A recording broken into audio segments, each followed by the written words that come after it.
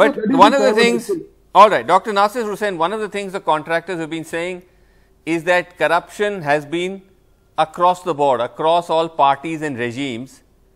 Yes, they say that earlier it may not have been this high, now it has gone to 40%. But doesn't that still deflate the high ground, moral high ground of any political party in this, including the Congress? Srinivasan, the kind of allegations that are being there in public domain against this government, not by just the Contractors Association of Karnataka, but the school unions, the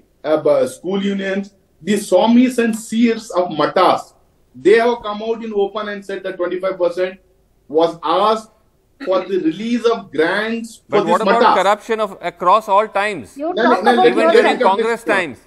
Srinivasan, let me complete. These contractors and the other people didn't come out and made allegations against the Congress government earlier. There was not even a single scam during the Congress regime in Karnataka.